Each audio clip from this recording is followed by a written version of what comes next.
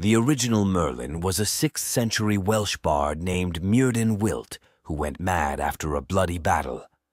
In the 12th century, writer Geoffrey of Monmouth transformed him into a powerful sorcerer who enables King Arthur's rise in the history of the kings of Britain. Merlin's mystical origins as the son of a nun and a demon gave him magical gifts like prophecy.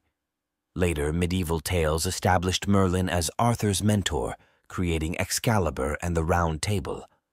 Over centuries, Merlin evolved from obscure bard to mighty wizard at the heart of Camelot legends. He inspired modern fictional wizards and remains a compelling, shape-shifting character open to new interpretations in literature and film.